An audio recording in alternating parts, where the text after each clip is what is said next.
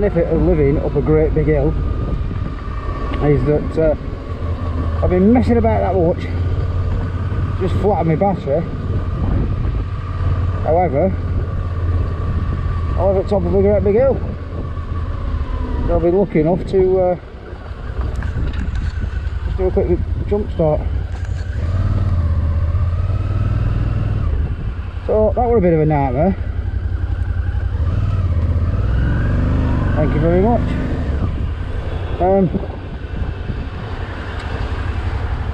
Yeah, bit of a nightmare then. So I'm literally just thought, oh, I've got to nip out for 5 minutes. Got a 5-minute job to do. I'll take the bike out, but I'll test a couple of things.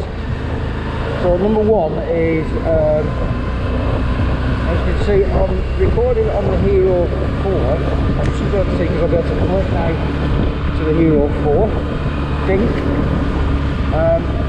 And then you'll see on the Hero 7, it was a flat battery, so I'll see what it's like on the charging block that I've got, which I'll show you separately.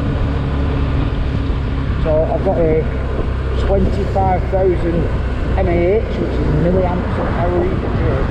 Milliamp, it's not milliamps per hour, it's milliamp hours. And it's got wireless QR, fast wireless charging. So I've got that in the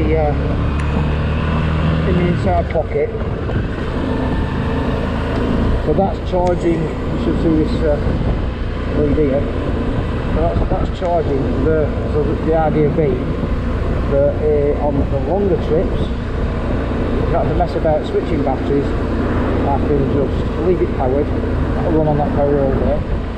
The Hero 4, if I alter the casing that it's in, that could be powered as well. So I could literally power both cameras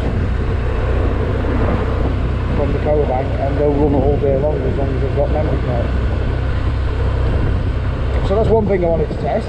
So the other thing was obviously I wanted to test having the Hero 4 facing me as well as the Hero 7 going that way. And then I'm also doing the audio. I'm saving that to my phone via an app called Parrot. That's through my Bluetooth headset. So when it comes to post-production, I should be able to edit all three, choose between which camera view I want, and choose the audio which is supplied from this thing here.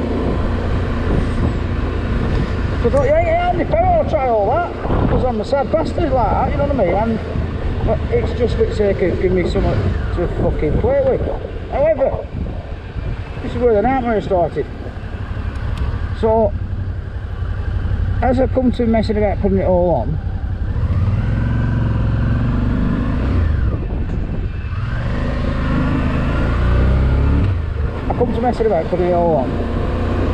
and see this little bit on the top here, in this casing, so it's actually sort of broad, so it sticks on a clip and the clip pulls it tight, so it still works as long as it's fastened. But if you flip it off sometimes the clip just comes loose, which fucking sod's law it did do, except this piece of plastic here, this little fucking shitty black plastic, fell deep down inside the bag somewhere, and could I fucking find where it had gone? Could I fuck?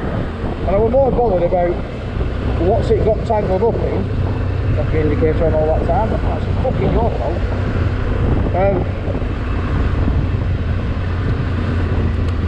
So yeah, it was. I was more bothered about shit. Where's that piece of plastic gone, and what's it going to be interfering with? And you know, I need to make the bike safe to ride, basically. So I've spent all that time trying to find this piece of black plastic inside a dark, and everything else is fucking black underneath there anyway. And it actually fallen into a crevice, so it was safe out the way. But then once I found where it was, I had to get it because it would have been fucking rattling and getting on my tips and annoying me anyway. Such there.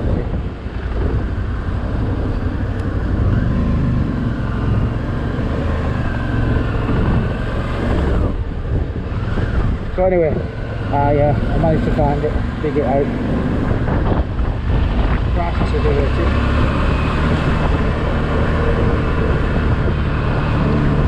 So I'm actually out doing my test now. That's all I'm nipped out for, to do this well. But, I had a quick errand I needed to run. So I'm going to do my quick errand. And then I can go back and have a do at this.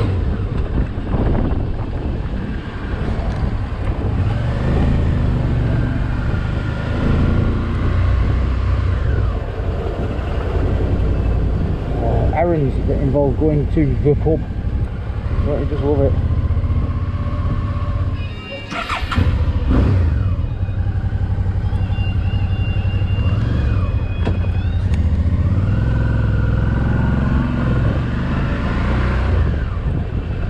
So, quick errand done. Put it on with a quick one.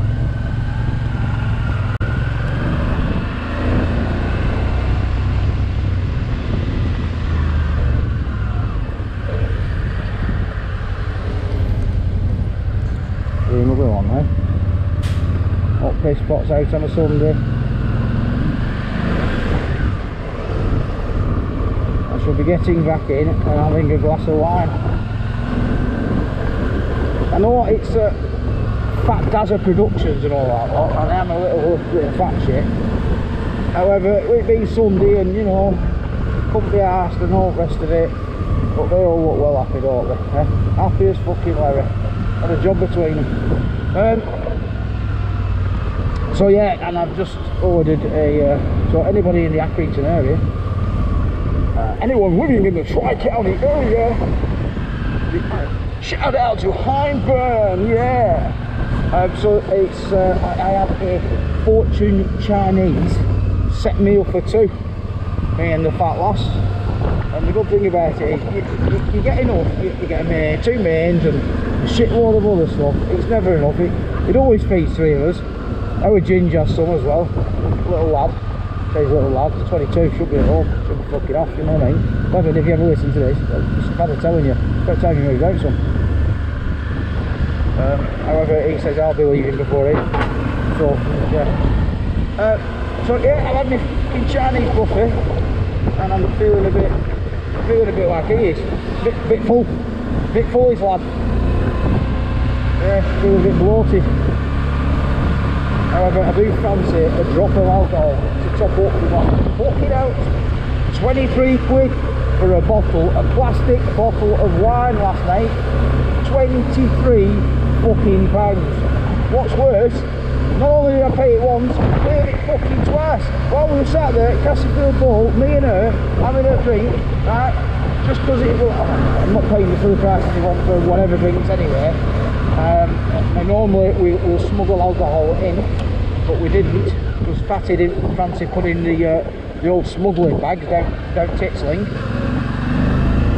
She let me down. Let me down. Not good. So yeah, 23 quid for a bottle of plastic wine. Fucking hell. And I bought two of them.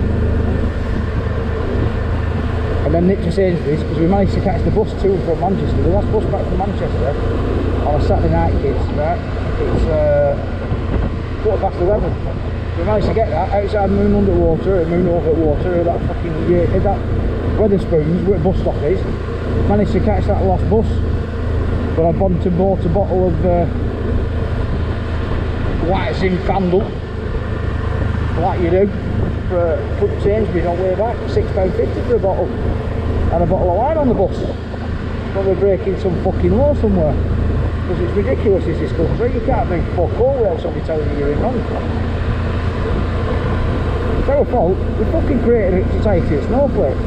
Fucking wrong. Everything you do. You can't smoke here. I have to breathe it. Last night I was sat there, you could see there was fucking more dust flying about in the sunlight, right? You could see shitloads of dust flying about, right? Industrial Manchester. Could have been fuck knows what dust flying about in that area. It sticks around for hundreds of years, right? Yet people will fucking whinge if you're having a fag anywhere near them. But they're breathing in all that shite anyway. Go figure. Gives your son to injure out. He's having a fag, he's probably had to fucking walk out. Next door neighbour will made him go out because it's coming in through the fucking windows or something. Fucking joke. She's not walking, she'll be alright.